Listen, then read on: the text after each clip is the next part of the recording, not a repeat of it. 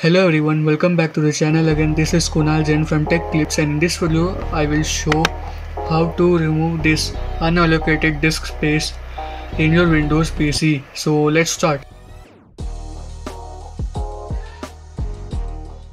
So right click on the volume appearing just before the unallocated disk space, then click on extend volume, then click on next, again click on next, then click on finish.